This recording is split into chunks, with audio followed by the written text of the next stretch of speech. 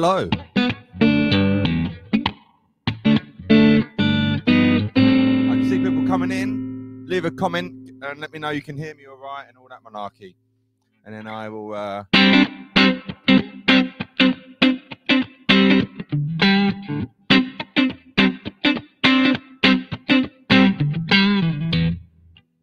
sure everything is all right here. Oh, looks like people coming in. Looks like I can hear. Yeah, all sounding good. All sounding good. There we go. I'm seeing.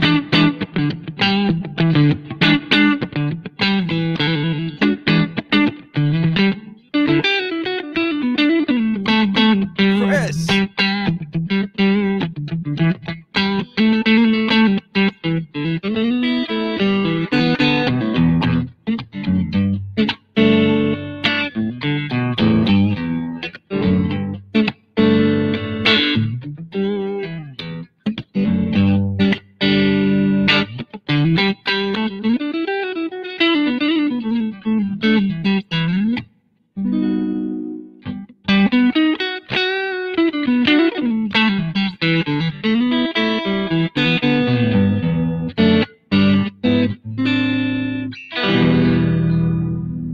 How are you all doing?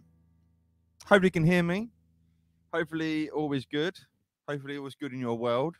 And I've if you're a bit of a seen me a few times on live streams, I've tried changing it up. I have a microphone, and hopefully the guitar is like sounding better than normal, and it's not the kind of watery kind of sound. Oh, let's see what's going on there. Welcome, everyone. Oh, BV Ninja, thank you, mate. Again, man, you're a machine, I tell you. Sounding sweet, Saturday morning. Big up, wicked. Hello, psychedelic. Hello, people joining in. Also, if you do not know, I'm here from Strat Talk. Hey, nice, man. Oh, excellent. Well, this is, you know, a Strat, but it doesn't say Fender. No. I do have. I've joined the cult of Black Friday, and if you go on my website, I have done some Black Friday deals, and it's 30% off everything. All you got to do is use the promo code BLACK30. I know, I'm being original here. BLACK30. If you go on my website and everything, you can get lessons which are not on YouTube or anything like that. You can get some T-shirts, you can get CDs, all that kind of stuff. And it's 30% off everything. So just go on there. The link is in the description box below. BLACK30 is the code, and it is until Sunday, I believe. Yeah, Monday morning, Sunday kind of thing. So the whole weekend. But I thought I'd come on and talk a little bit about guitar practice and kind of cool things you can do. So I'm just seeing some comments here at the same time. Some cool things you can do to kind of help with practicing the guitar, and I suppose my thoughts of things, because we are in a world now where everything is at our disposal, and you know, I can imagine seeing very, very overwhelming if you've been playing guitar for a couple of years. What someone said there, what's the best way? Let's make this bigger. Let's try this one. What's the best way to learn chord progressions and how to incorporate into practice session? That's very good, and I was about to actually talk about something like that. So that's great.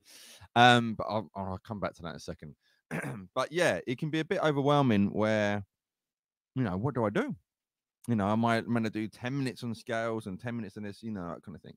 Now, if you're watching me, hopefully you're not a complete and utter beginner, and that you've been playing for a little while already.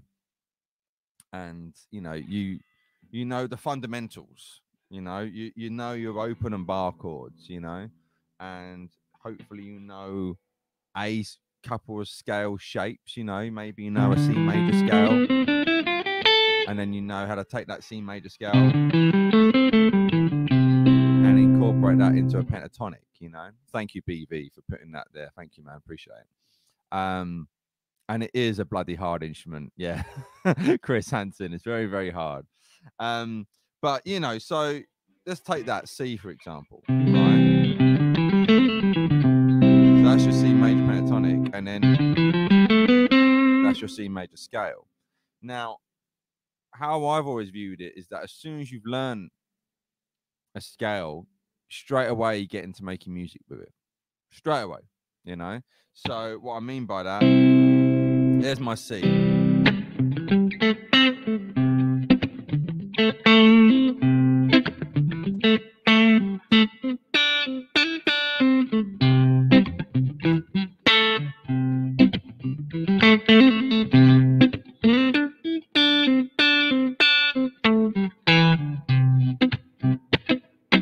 Now I'm just playing C.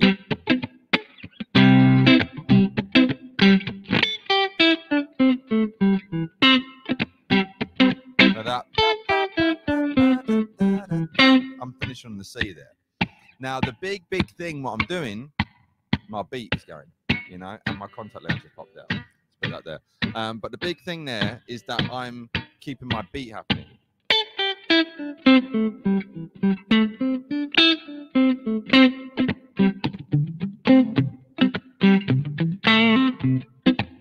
All right. So that's another thing there is timing. It's so important.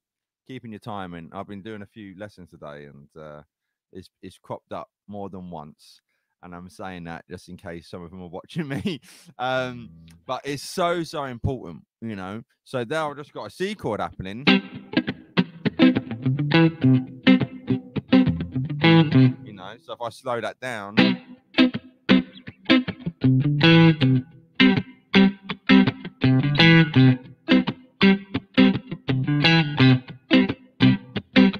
You know, 3 notes. C,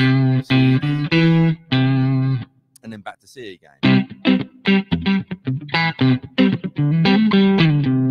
All right, so timing is the big thing there. So if you take a simple C chord with our simple, sorry, I've just had my dinner, with our simple C scale, and just get straight away into making music with it. You know, I'm not even worrying about other chords yet or anything like that. I'm just like, what can I do with a simple C chord and a C scale?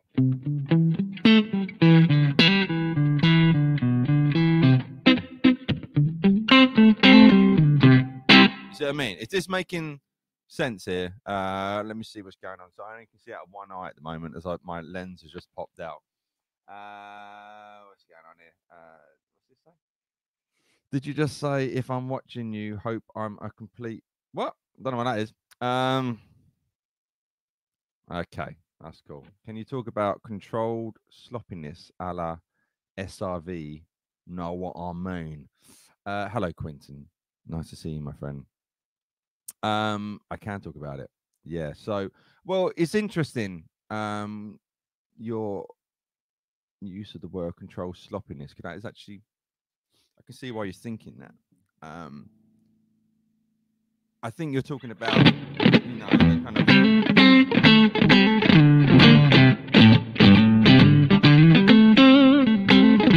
that kind of stuff. I don't want to use too much overdrive in case it clips. That should be all right.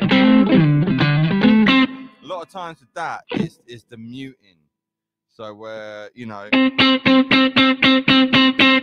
I'm playing a C note again, key of C, why not?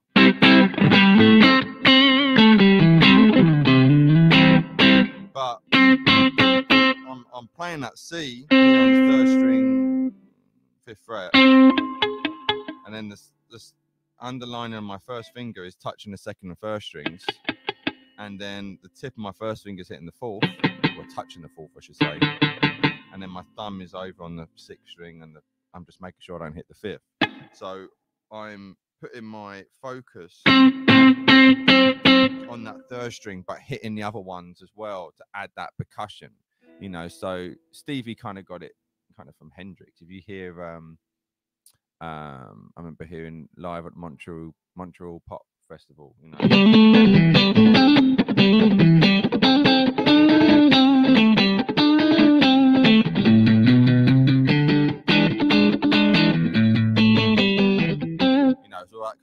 And that's what's going on, you know. So you're muting out the other strings, but only one note is coming out. And then occasionally, like the half is that upward break, but it's still the same thing, you know. So the best way of describing it, if we take a power chord, take D power chord, or anyone, but say D, right? I've got D. Now, a power chord is a 2-note chord, but I've got an octave on there, yeah? Now, if I take the third and little fingers off, I just got that now, yeah? It's the same thing. So take this off. You know, you got to think a few little buzzes going on, but all intents and purposes, it's that. So if I've got that, that means if I go D to C, take my third and little fingers off, you've got that happening. Hopefully that makes sense. I may have to excuse myself for like 2 minutes to put my bloody lens in so I don't have to see out of one eye. But let me what's this say?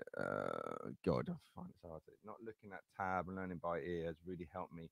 Yeah, you know, getting your actually leave that up for a second, people. Getting your ear training up is so important.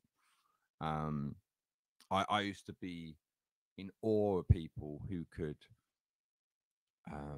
listen to a song and just play it back. You know, my guitar teacher would say to me, "Oh, Mike, you know, if you want to learn a song, you know, bring a tape." This was the 90s. Bring a tape in, and I'll teach it to you. You know, and he would just listen to the song, and be like, yeah, and write it out, and then bang, he'll show me. I was like, "How are you doing that?" You know, for me, it's always been listen to the bass note of something. You know, if you can listen to the bass note, what the bass is doing. You know, so you know, and then does it sound happy or sad? You know, if I've got, you know, so if I've established as an A minor or an A note, is it, or is it that? You know, so it's very important. Right, guys, excuse me for 2 secs. Let me just go and sort so I can see. Talk among yourselves and think of questions. 2 seconds.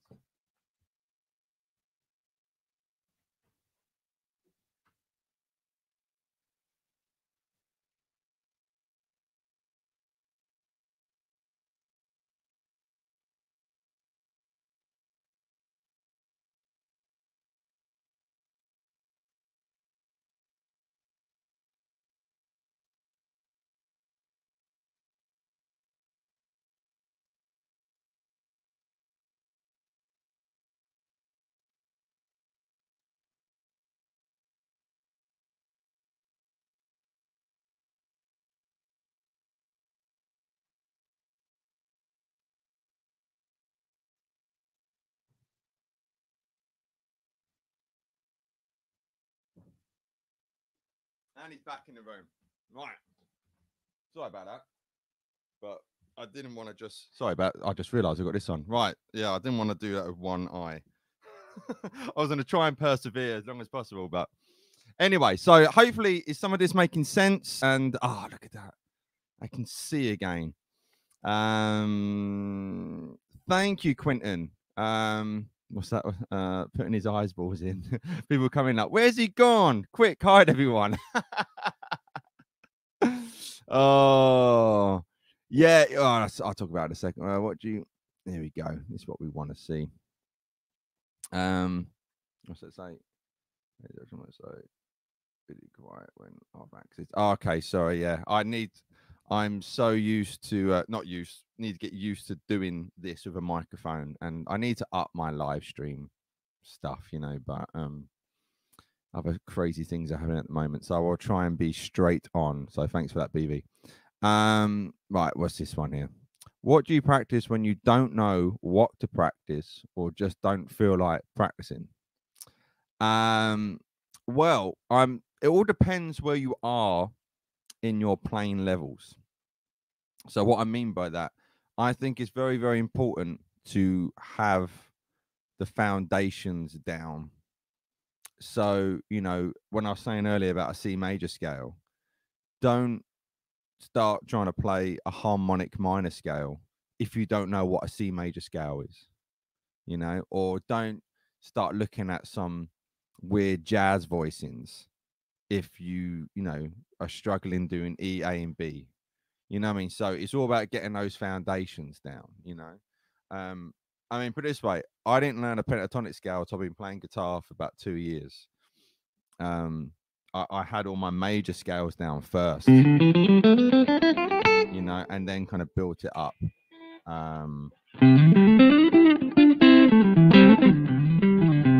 So when it came time to incorporating major scale notes into my pentatonic, you know, I had those down there. So get those foundations down, you know, but always like if you're doing a practice session, try and always have fun with it, you know. And like I was saying at the beginning of the stream, you know, once you learn a scale, start making music with it. Once you learn a chord, start making music with it, you know. So say for example, you've learned a C major 7 chord, you know, start using it in something, you know. C major 7,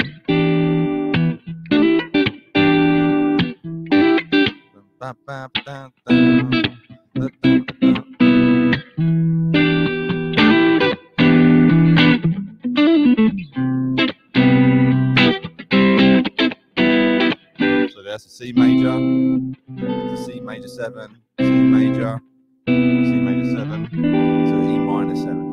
Just think of a minor chord with your little finger off.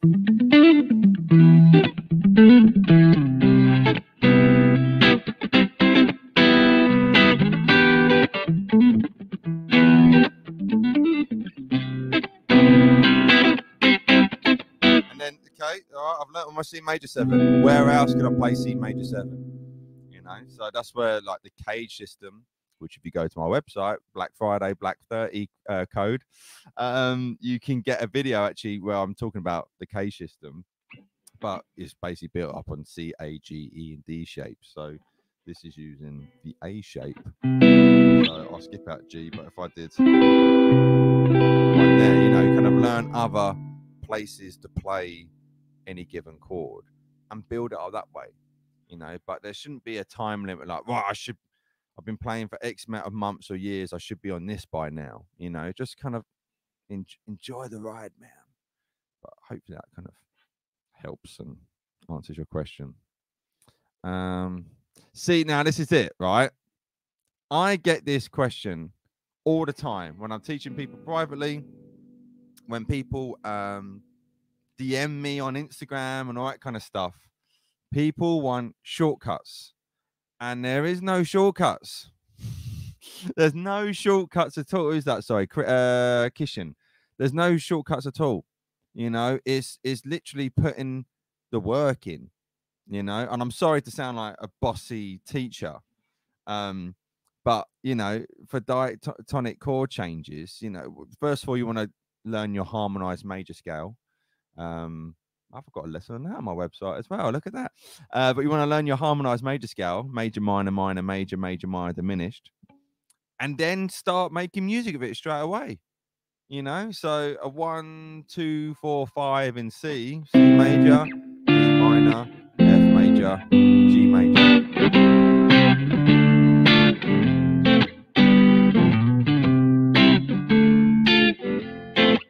You know, and it's your rhythms to it. If you're in a funk band kind of thing, you might want to do so let's take this off so you can see.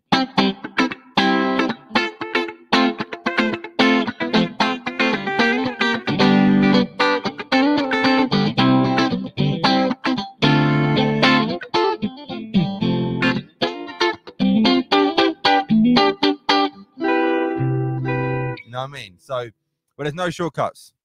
There's no shortcuts. You just got to put the work in. You know, you think of any great guitar player, famous or non-famous, but you know, Steve Vai used to do his 12-hour day practice sessions, didn't he? 12 hours a day. There's no shortcuts, man.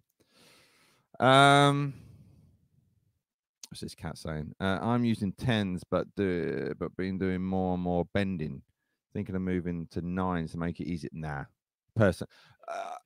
it's. I mean, I use 10s on my Strats. I use 11s on my Gibson scale length guitars, and I use 12s on my acoustics. Actually, I had a gig. I had an actual gig yesterday. And it was quite a posh one. It was at like a film studio as well, and it was really cool. And doing a lot of jazz blues and some Christmas stuff and stuff like that. And I was doing a load of solos, and I was, bending up tone and a half on a 12 gauge acoustic. Sounds like a 12 gauge shotgun. I think with 9, I mean, at the end of the day, if you prefer the sound of 9s, but if you're already using 10, you just said I'm using 10s, but doing more and more, but your hand will just get used to it. You'll just get used to. Sorry, let's take this off so you can see what I'm doing.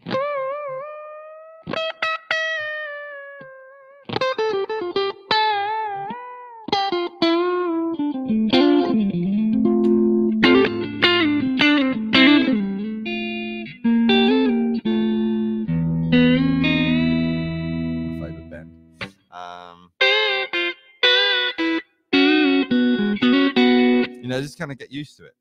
So I would stick with the 10s. It's a better tone as well. I think 10s to 9s. If you saw, I did that kind of, was it last week, that Neo Soul Hendrix meets Mayer video I put up on YouTube. I'm using a Telecaster in that, built by the same guy who made this, Darren Horton from Daniel's Guitars. Beautiful telly, and it's got 9.5s on it. And for me, it's just a bit skinny. A little bit too skinny, but I couldn't bother to change it. But Billy Gibbons uses 7s and sounds great, but he's got a very light touch. This guitar in particular has got quite a big neck and quite big frets. So for bending, but there's a lot more tension. Plus, it's got 5 springs in the back. So it kind of feels a bit heavier than 10s, but I've been playing it so much that it just. So I would stick with the 10s. If after like a month or two it's still hurting or something, then go to 9s. But he didn't say it was hurting. So, Quentin James, hide his pick.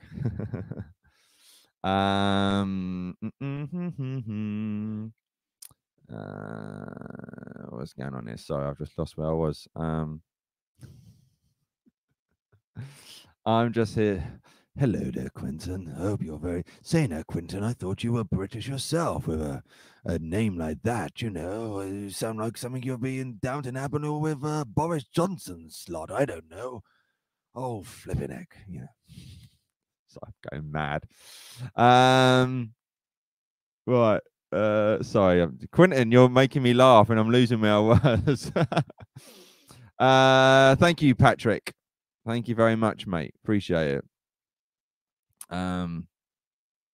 Now, the sweetest man on the internet has made a very good point here. So you've learned a C major scale or some licks, right? But I was talking about a scale. Knowing where your root notes are in those shapes. So if I've learned this C major, yeah, it's starting on the C note. So wherever you move that, if I go to the 5th fret, that's a D note. I've now got D major, so you bit by bit you get to know where your notes are on the guitar. All right. But what made me think of that, in A minor pentatonic, right? Everyone's favorite friend. There's 3 root notes in that shape. A.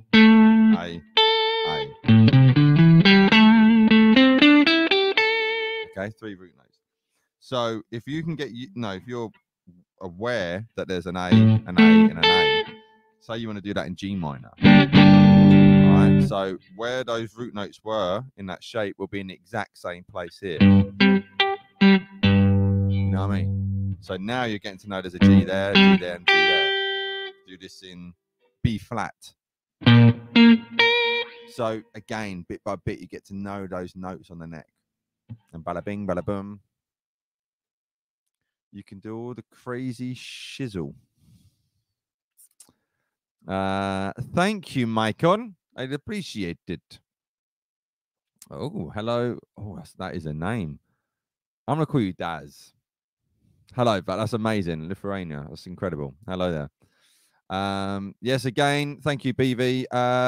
If you're just joining in or missed it earlier, I'm doing a little Black Friday deal on my website. Everything is 30% off. Just use that code BLACK30, and you can get 30% off all lessons on there, and CDs, T-shirts, which shockingly I'm not wearing because I was wearing it the other day. And you can be really cool and get all the women or men, depends what you're into. And I think we're mainly men watching.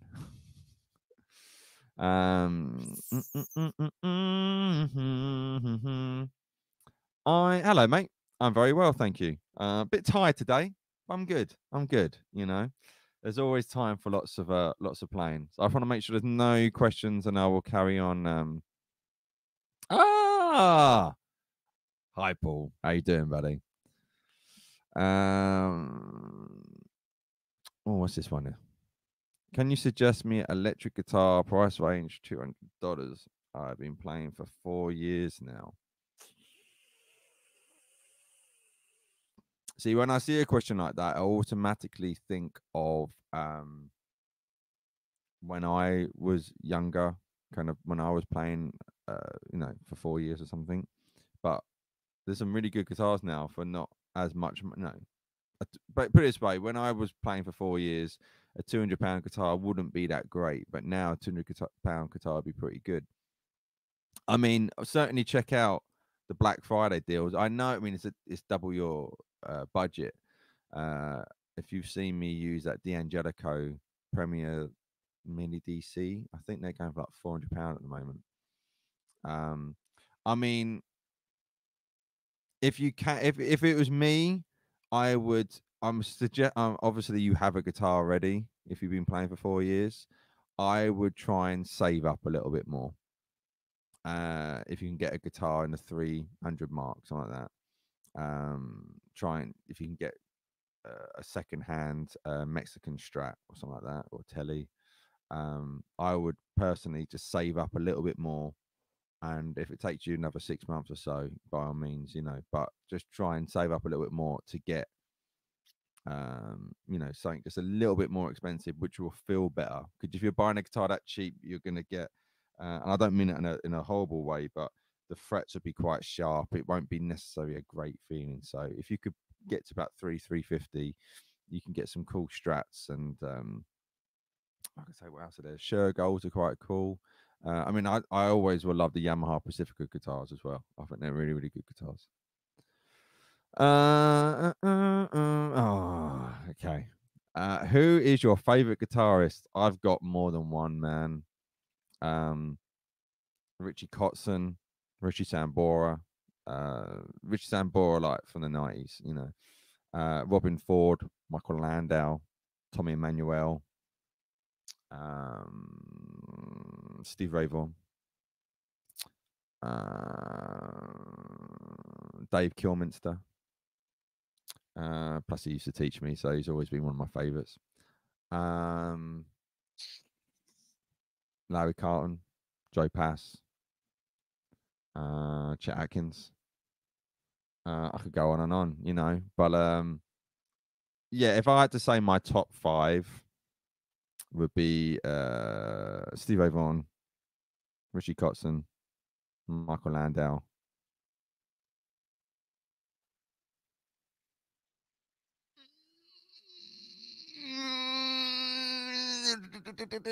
Come on, I can do 2 more. Eric Clapton and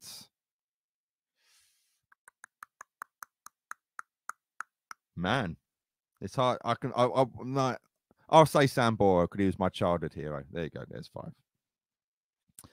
But man, I love. Oh, so I just saw someone put Hardy Benton. Yeah, they're cool. They're all right. I haven't spent much time with them. Right, let me talk a little bit more about some practice ideas. Wait a minute, let's get this one in. How important has reading music been to your progress? What advantages have you seen compared to musicians that don't read music? Really good question, Chris. So, I've been intrigued actually. Let me know how many people here read music. I'm so when I do like I've done like master classes with people when it comes to stuff like this, and so I'm used to start getting answers back. But yeah, how many people actually can read music? So when I started learning from a jazz guy, a very old school guy, and he would poo tab, you know. And so I started reading music off the bat, and my guitar lessons would consist of, you know,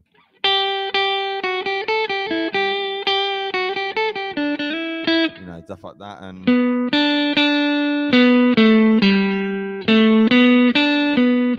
you know, I remember Titanic came out, and you know,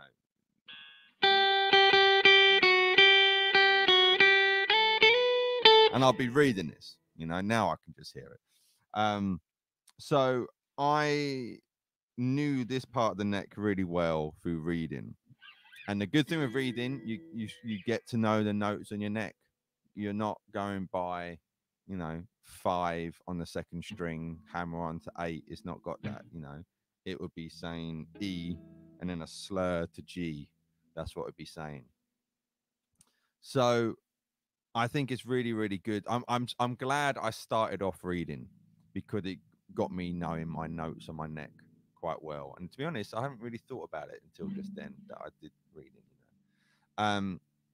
But I was never really great at it. You know, I could read the notes, but reading rhythms would throw me. But it's a very, very handy tool to have, and I can obviously I can read notes. If someone gave me music, and it's happened a few times, I can do it, but I'm not fluent. I can't. I'd have to study it a little bit. And like I say, the rhythms have thrown me in the past as well. But it does get you knowing your notes on the neck very, very well. So that is the advantage there. So it's worth kind of, you know, trying to do a little bit of reading. So then it helps you get to know the notes, you know. And then where I was going, you would then learn it as, you know, you're learning it in somewhere else on the guitar neck. So I've got, yeah, a lot of my mates who are guitar players. Not all of them are great readers, actually. I've got something. I've got, you know, some pals who are ridiculous piano players and stuff like that, and MDs, and they're good. They're good readers, and you know, they need to be burnt. But yeah, you either get it, you don't, you know. But I wish I stuck at it more. Once my playing, you know, for a long time I was learning to read music and then playing the guitar, and it was all kind of like that. And then the guitar just kind of took over, and then that just kind of stayed the same. And then guitar, and I just kept it. No, the guitar took over. Then my ear started about to hear the melodies, what I was working out, and I was like, I don't need no sat reading, you know, and yeah, you know. And then when I went to music college, and I remember the one class I didn't do as well in was sight reading. But I'm glad I did it. But and so yeah, if you want to get to know your notes on the neck, sight reading is a good shout, man. How do I mix up funk practice to keep it fresh?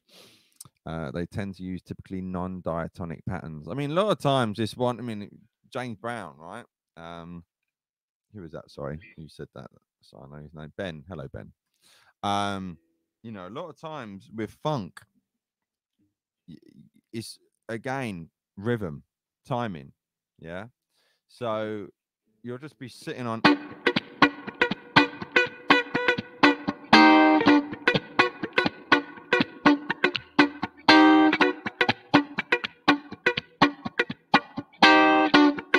Now, beat-wise, I'm thinking of this. That's my foot tapping, yeah?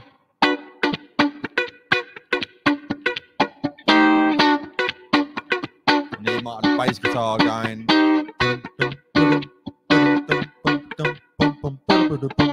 know, you've got something like that happening. And it began to the floor.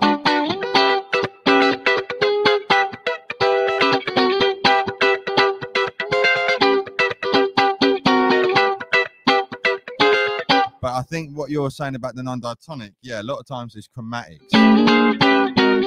That's all they're doing. They're just going back a fret. It's a bit like blues. You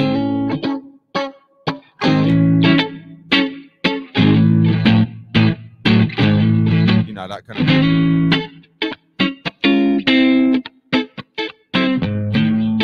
or jazz, that kind of stuff. So that's where chromatics come in. You might have heard that term, like there's no such thing as a bad note, you know. So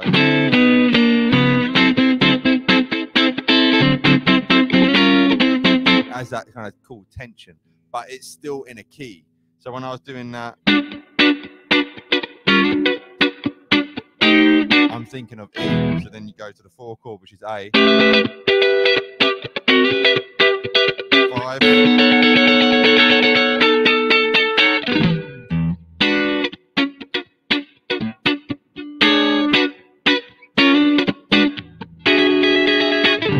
You know what I mean? So it's still in a key, but you've got those chromatic notes or chords in between, just the in between notes. But I'm still thinking of 1, 4, 5 and E is E, A, and B. Hopefully that answers your question. But to practice that kind of stuff, you want to have a super right, loose right hand. You don't want that.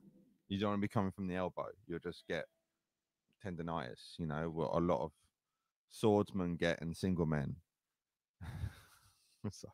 But you don't want that. You want that, you know, as if you want your right hand to be as if, oh, hello.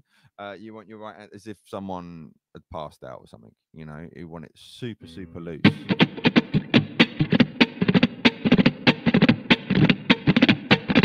You know.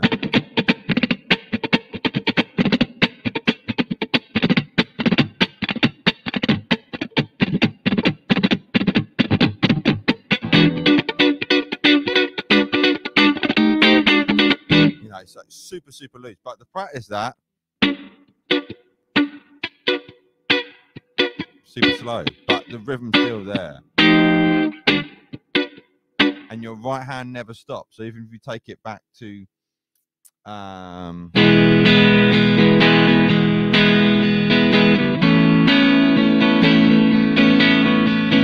like this, my right hand is not stopping. It's always going on a 16th note rhythm. 1, 2, 3, 4, 1, 2, 3, 4, 1, 2, 3, 4, 1, 2, 3, 4, 1, 2, 3, 4, 1, 2, 3, 4. You know, it's always going on a 16th note rhythm. You know, I remember getting into this when I was at music college. So, God, 20 years ago, 2000, and I was very lucky. Guthrie Govan and Dave Kilminster were my teachers. And I remember seeing Guthrie and Dave. They do this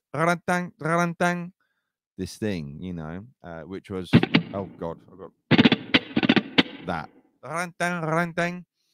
And I can remember walking up to Guildford train station with my mate, and we're like, how are they doing that? You know, and we'd be there going, you know, 2 16-year-old boys going, and I remember getting on the train and whatnot, and my mate Sam would get off at Bookham, 20 minutes away or whatever, and I'll be on the train again for another 20 minutes or so, and I'll just sit on the train on the chair. I don't know if you hear that, you probably can't, but on the chair, and I'll just practice going that rhythm, and I was saying it as well. So that's another important thing. You want to, if you can hum the rhythm or clap a rhythm, be able to play it is so much easier, you know. So I would I just would be going you know that. And eventually it just happened. I didn't really do it on the guitar. It was, you know, thinking of it in my head, and then the actual, you know, practice that on a chair or on my hand or, you know, in the air. You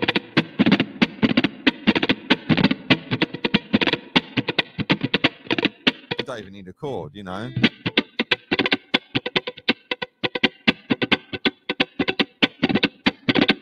You got all that. So that was 20 years ago, and now, you know, it's getting popular again. But if you think of was it Mr.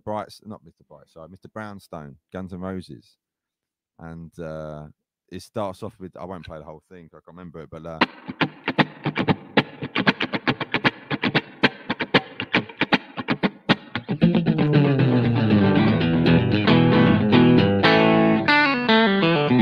whatever it is, you know, it starts off with that. It's the same kind of idea, you know, keeping that right wrist up. You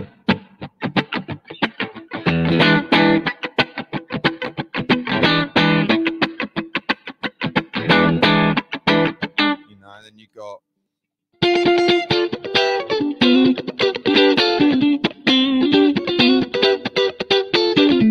you know, Steve Ray Vaughan, he would do that kind of stuff, you know.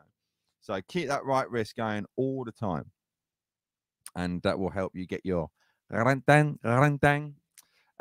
anyway, hope that's helped. Hello to everyone joining, by the way. I see some more people coming in. Thank you for joining this crazy Friday night or Friday afternoon, Friday morning for you. And be sure to head over to my I put my teeth back in, my website, and you can use the code BLACK30. I think the beautiful BV Ninja has been popping it in, and you can get 30% off everything on my website: lessons, merch, CDs, all that malarkey. So be sure to head over there, boys and girls. Let me see what's happening on the old comments here. Oh god, sorry, there's a few here I've missed. Sorry. Do rock and roll licks, please. Do rock and roll. I have been playing clean, haven't I? Well, see, when I think rock and roll, I think AC/DC and stuff like that. But that I suppose you're thinking more about speed, yeah. And really, you know, well, first of all, I've just put on a little boost there so you can hear a bit better.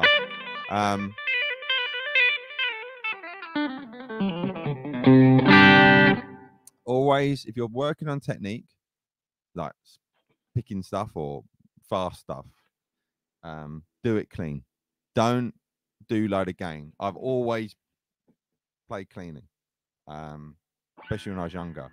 I didn't own an overdrive pedal till I was 17, and I started playing guitar when I was 12.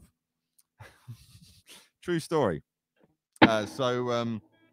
Yeah, always practice cleanly. You know, if you want to get your legato going,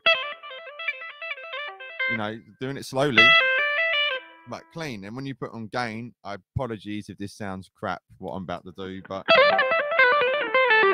you know, it's there.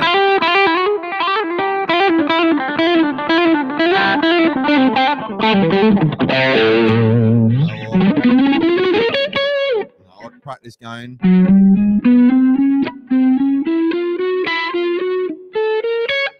And even now, I've got a bit of overdrive on now, but it's still clean. You can hear all the notes.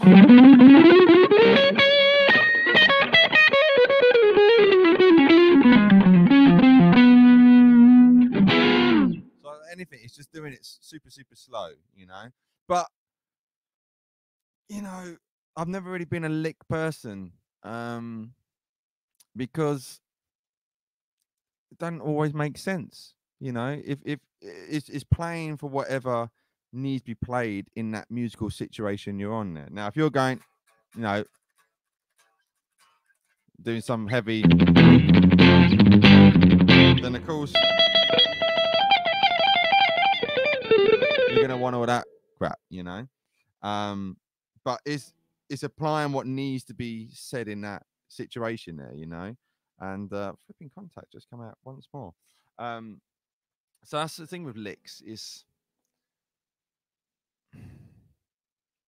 I would try and play actual music as opposed to thinking I need this lick here, if that makes sense, you know. Instead of going away, I'm just going to turn around and put it in. I'm on a bad day with my eyes. But I hope that makes sense.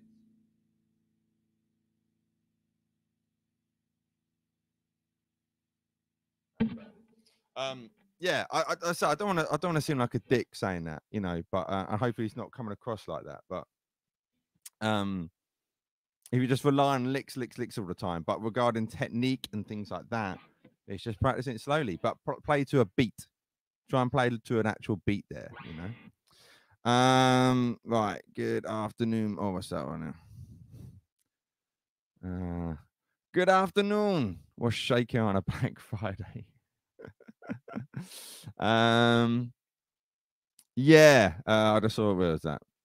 Yeah, Hendrix. He did all that. His right wrist was no, it wasn't his right wrist, was it? It was his left wrist. His picking hand was super loose. You know, like I say, that Monterey Pop Festival performance was incredible. That's one of my, and the tone on that was great. I remember I had the Hendrix documentary, what came out after he died. I think it came out 1973, and Mick Jagger's on it, and Clapton, and Lou Reed, and Little Richard. He was a star. When I knew him, he was a star, but he had to come out of the dumpster and be poured back into the oil. So like that, he says. He made me so excited, man. My big toe should have run out of my boot. But they show on there, I must have been about 14 when I got that. And they show on there the Bob Dylan song, Like a Rolling Stone. And I remember thinking that tone. I don't think I even knew the word tone then, but it was a fuzz, net pickup, volume roll down. You know, but I used to love those. I'm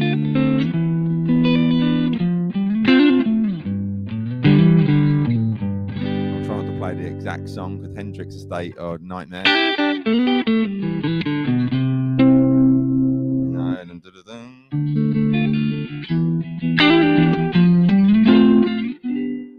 I used to love, well, I still do love that sound, you know. But his, you know, his picking hand wrist was, it was great. Salut, ça va?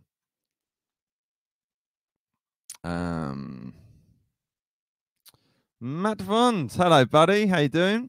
For learning new genres, is it better to learn songs or take video lessons in that genre, or both, or neither? So, fantastic question. And before I answer that, I'm gonna have a sip of water. That's probably why my eyes have been a nightmare. I'm just dehydrated.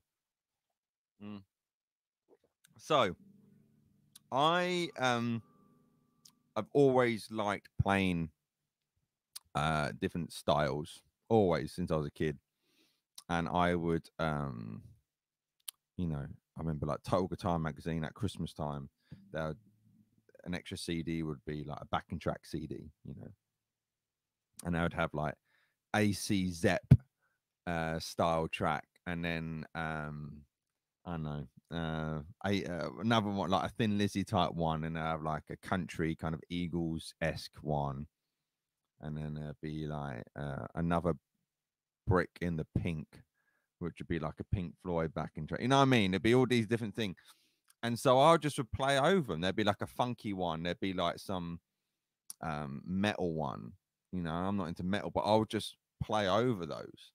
Because again, just my layman's way of thinking, I suppose, you know, I'd just be like, it's the same notes. It's just how you're applying yourself. You know, so you know, when I died more into country stuff, you know, I would listen to more country, and then it would start coming my playing, you know. And then blues, you know, listen to blues guys, listen to when you that kind of, sorry, you can't see my guitar, BB King kind of, well, blues stuff. I'd listen to BB King, I listened to Albert King, Freddie King, Robert Johnson, you know, and Clapton and Robin Ford and things like that, to absorb that style. But when I was a kid, I wasn't doing that. I would just be like, well, I want to play. I know what country guitar sounds like. I've heard it. It's twangy. I remember thinking that it just sounds twangy. So I'll try and get that twangy kind of sound. And if I played No, it'd be I remember one was in G sharp minor. I can just remember. There's a Pink Floyd one. You know, it'd be. I don't know, it'd be some slow thing. So I'd just be. Just let notes ring out.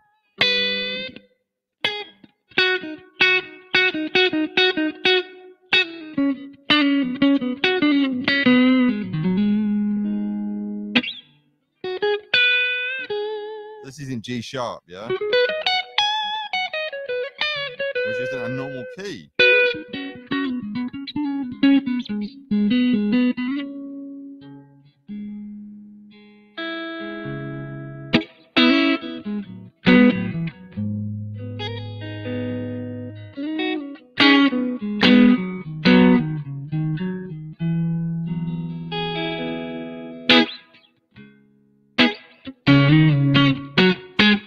Sounds like Hendrix now.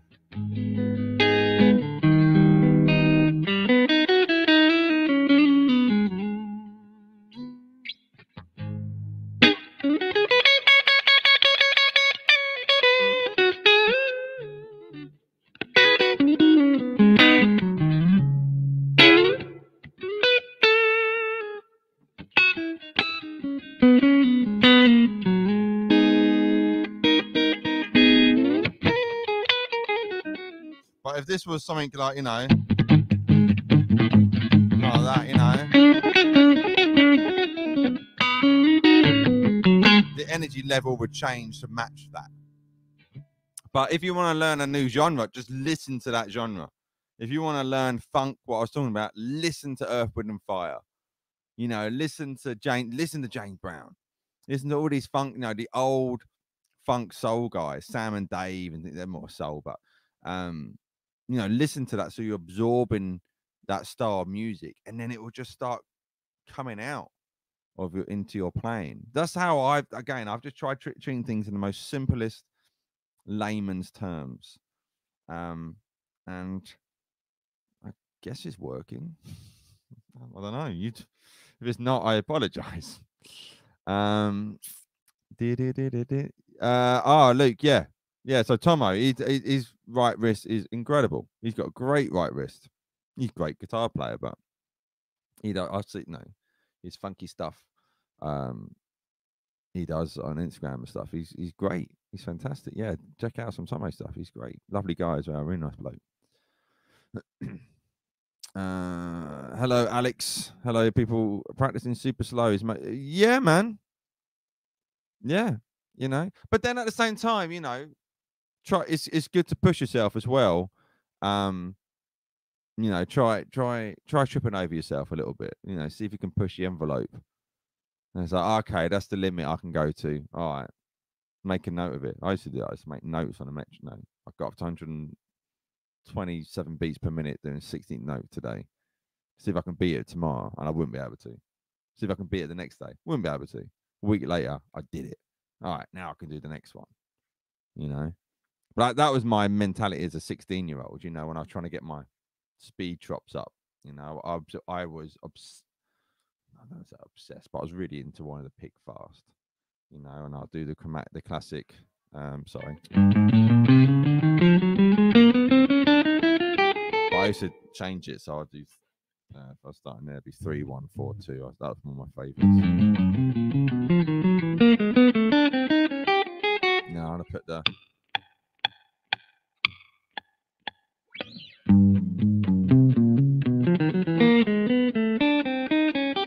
You know, try kind of jogging and sprinting. You know.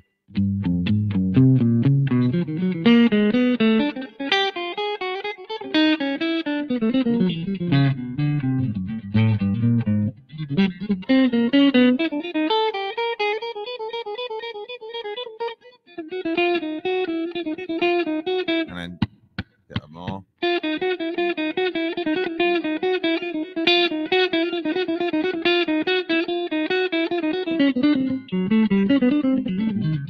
Etc. You know, and I'm doing it cleanly. Again, of course, it sounds better, but you can hear the mistakes. You know, I've got this in ages.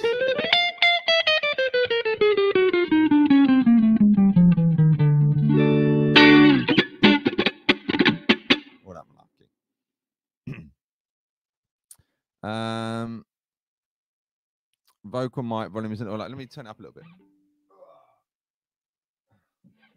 Thank you, Randy. Hopefully that's a little bit better now.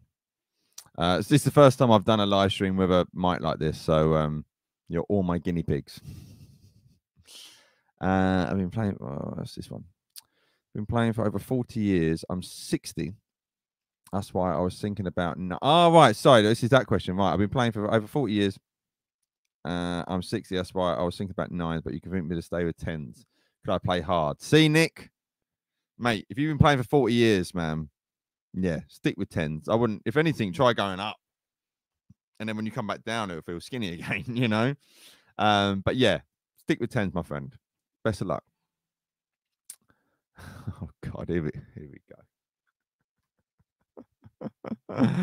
Oh, you know what? It had to happen. Someone had to bring up a question on the hair. I use Pantene 3-in-1. By the way, hopefully the voice isn't too loud now because I haven't got headphones on and I can hear myself in my speaker. I might just knock it down 1 second. I will try and speak right on the mic. Yeah, Pantene Pro V 3-in-1, I think it is. It's a bit of a mess today, actually. But yeah, I'm you know what? I'm glad the tradition of someone asking questions about my hair is still staying strong. Oh,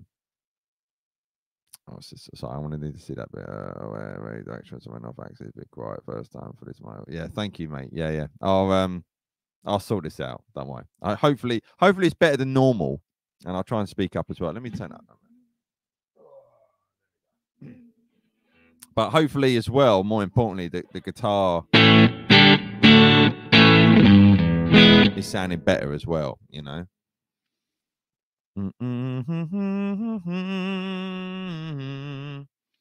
Oh, I lost exactly where I was.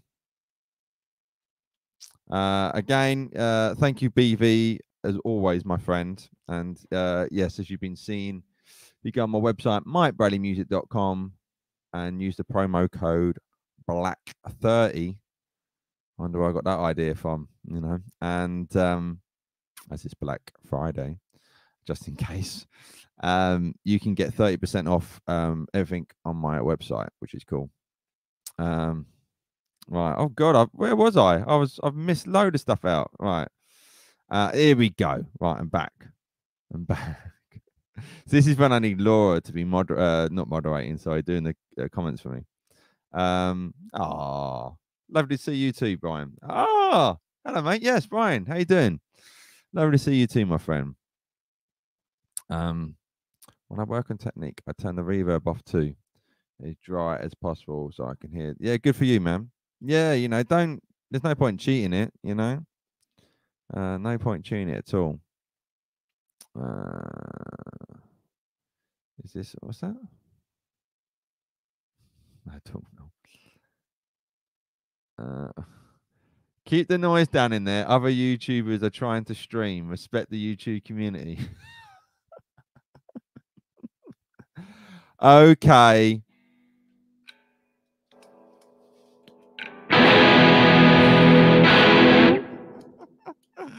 Nobody puts baby in the corner.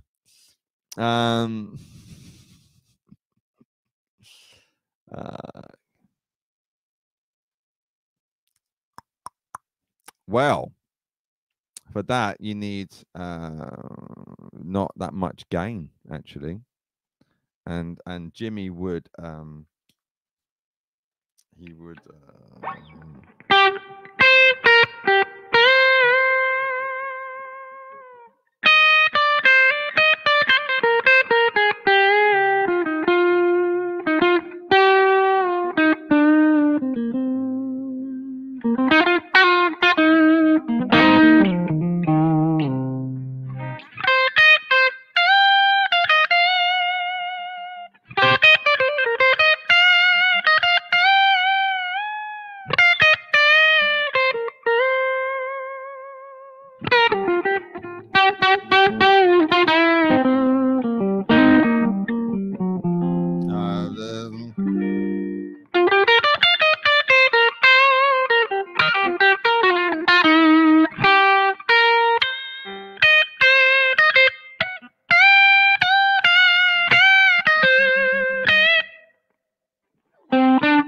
da da da da, or whatever it is, you know. But yeah, so it's kind of, you'd have very thin picks as well. But I'll just kind of take it back and pick here. And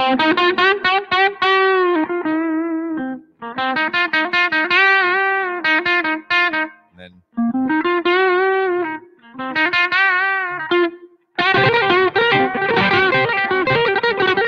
do all that. There you go. I don't know whatever that nonsense was. But thank you again for joining me on this. I've been on for an hour. Look at that. An hour. Hopefully you've enjoyed it. And it's been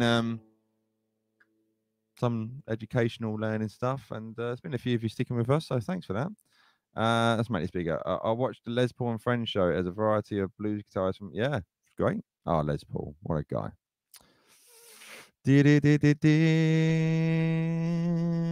Where is that beautiful Strat Plus 96 with the gold lace pickups?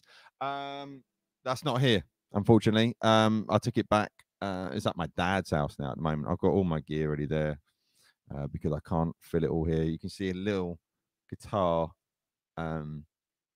mount guitar more going on there. What have I got? I've got my acoustic, my Gibson's 345, another Strat.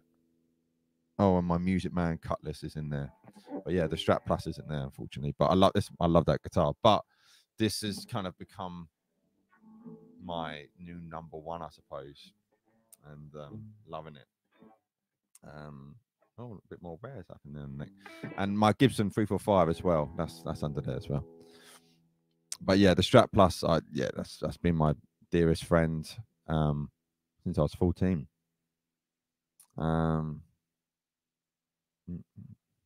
Yes. Yeah, I love new strings, actually. Really, really like it. How to play speed like Mark. Again, it's you know, picking everything, or not everything, and just going slowly and then building it up, you know. You know what? Sorry to be that guy, but I'm gonna say I've got 2 videos on that, and I go into deep discussion about it. One's on YouTube, which is for free, so let's go on my YouTube channel and type in the search modes, and I got a video talking about that, and I've got a video on my website, really going into modes, and because it's a big subject, but I will say people overcomplicate it. So, but yeah, do check out them. And like I said, if you go on my website, you can get 30% off it. So, using the code BLACK30, MikeBradyMusic.com, link in the description box, and the beautiful BV's been sorting it out. But I've got 2, between those 2 videos, you should know about modes. Trust me, and some, you know what I mean? Who's just been naughty there? Why can I not show it? There he goes. Thank you, mate. Keep playing those sweet riffs. Looking forward to some more original music someday in the future. Thank you, Music Therapy Lass. That's very sweet of you, mate. I really appreciate it. And if you saw my kind of lockdown acoustic live stream gigs, there's a song of mine I did called Tomorrow's Day. Actually, it was using the Yamaha advert I did as well, didn't I?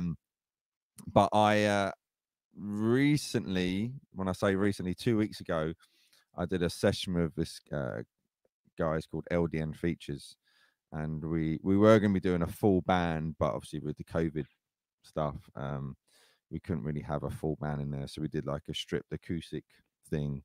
But we had a upright bass and a pedal steel player who was incredible. And we did that song and a cover, and we were going to release it. It's audio, and obviously we filmed it as well, so you can watch.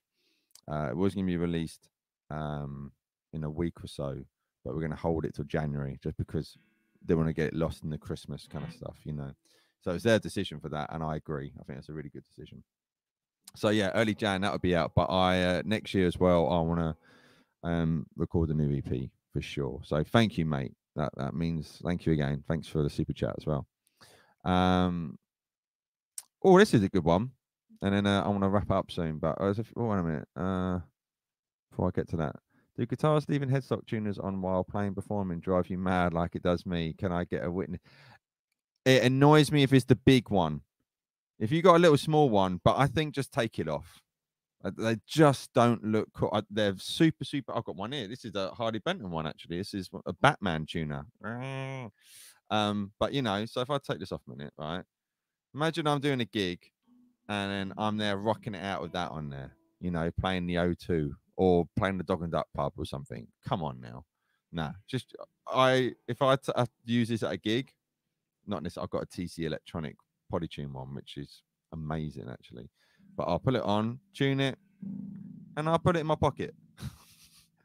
Just take them off. Don't leave them on. So yeah, I agree with you there, Patrick, definitely. But this one just caught my good eye.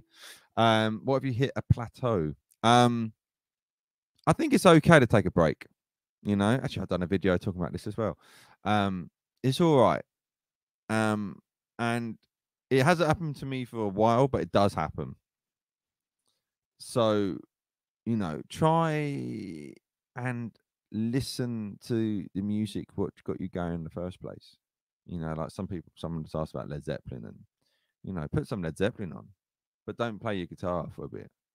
You know, then listen to and watch some other great guitar players on YouTube. You could there's oh man, the world is your oyster. I'm watching great musicians on YouTube. You know, I'm not talking about creators. I'm talking about just general musicians and all round. You know, people from Eric Clapton to you know Joe Bloggs. There's some great players out there. You know, and then just use that hopefully to help boost your playing. But it's all right if you don't want to play guitar, don't play guitar. You know, it should always be. It's called playing the guitar, playing music. It's about having fun. If you're not having fun with it, then stop for a bit, you know, and then come back to it, you know. But if you're determined to get it going, get your technique down. When someone said about at the beginning of the stream, asking about shortcuts, there is no shortcuts. You know, just got to work at it. I'm just I know you are, mate. I'm just coming to the great the tips on pick size. I love the smoothness, ease of heavier picks. But I don't like the strumming sound ease on my picks. Yeah, first of all, I wasn't taking that as an insult, don't worry. I've used the same picks for just shy of 20 years, Dunlop 1.5 mil. I use it for everything. And it's just how you hit it. You know, now if you want sometimes in a studio a thin pick is good for acoustic if you want that strummy kind of stuff, you know. But I just would turn it on the edge. But yeah, I can't. I don't like using thin picks. Just making sure I read that properly. Yeah, it's just you know try easing back. Don't hit it too hard, you know. But sometimes you might need a little collection of picks if you're recording stuff and you want that thinner sound. You might have to use a thin pick. But just try and now I've got used to about you know, change my dynamics up a lot in my playing, you know. Where's your twin from York? He's hidden. He's in the basement. I only let him out now and then. If you saw my video, what went up the other day, he pops up. So that's the this guitar humbucker against a Les Paul bridge humbucker. Check it out. I really like that video actually. I was happy with the sounds and it's quite surprising. But Mike 2 does make an appearance. So yeah, check it out. Right. Let me just make sure I'm not missing. Yes. Yeah, take it off. But yeah, it's a good little one. What's that? Thought you had the thought of making a funny cover for that, like a Batman. Oh, that's a good one. Do you have any tips on how one can actually remember songs better? For example, I can play a song perfectly, but after I don't see tabs, I mean, if you get everything, just try. It's repetition. You know, I've got quite a good memory for remembering songs, but if I don't play it after a few days, they just go. So I've got to hammer it home as much as possible. So if you like with anything, like I was saying about the strumming thing, if you can hum it, you're halfway there. You know, if you can hum the song, you're there. But it's definitely repetition. You know, it's all a muscle memory.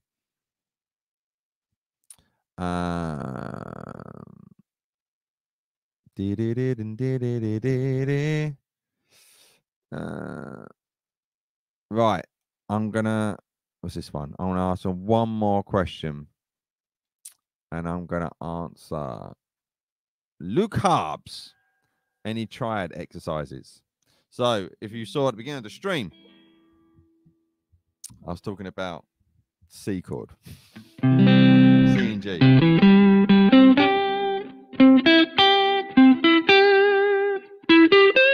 So you could, you know, say for example,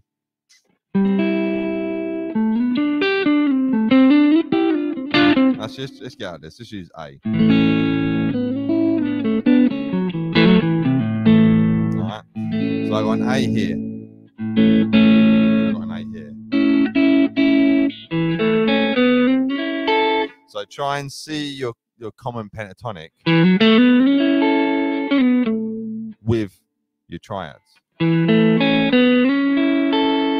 I've got that there, and I'm just linking it in.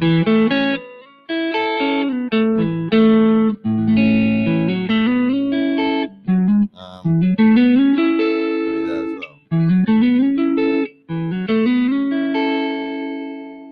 Of course, you know.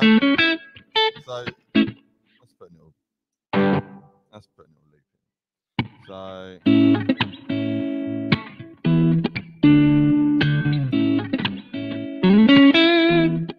So I could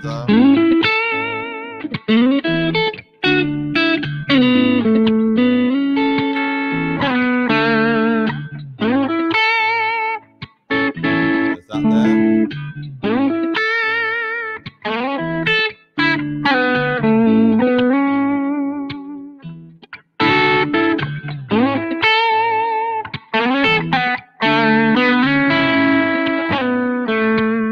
Just thinking of that.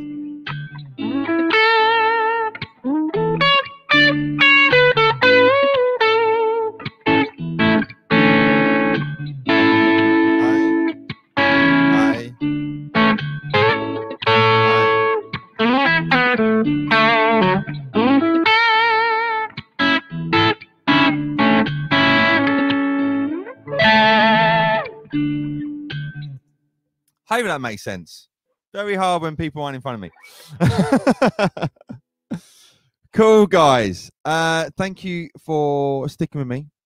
What causes the... Oh, sorry. People talking about itself. Thanks for hanging out.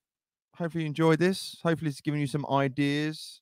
And yeah, keep me posted on how you're getting on with everything, you know. And like I say, people asking about mode, like I say, that mode one, do check out those videos. You might enjoy it. And as it's Black Friday, MikeBradleyMusic.com, use that promo code BLACK30, 30% off everything. Anyway, lots of love. And hashtag handsome gentleman. Look who's just popped up. One of the best looking people I know, Sean Daniel. Sean Daniel, ladies and gentlemen. Hope you're doing good, man. I don't know if you just joined. I'm just about to finish, but lovely to see you, mate. And hopefully I can see you again in person soon and give you a big hug and maybe a kiss. But no, I hope you're all good and well. Oh, sorry, I'm trying to turn that off. There you go. And yeah, hopefully it's been fun. Thanks, Burton. Thank you. Means a lot. And get your Christmas trees. It's happening. I got my Christmas tree this morning. Put it up on Sunday. It's happening. I can't believe it's Christmas, man. It's crazy. What's that? I can't wait. Nan 2022. That's what it's gonna have to be, isn't it? God, man. Anyway, lots of love, guys. Thanks for sticking with me. And let me know any thoughts in the comment section after this. I'll certainly be checking over any if people drop any. And I'll see you very, very soon. Lots of love. The awkward bit when I hit end broadcast, but BV as well. BV Ninja, thank you so much for moderating, mate. You are a beautiful soul. You really are. Anyway, hope you're good. Lots of love.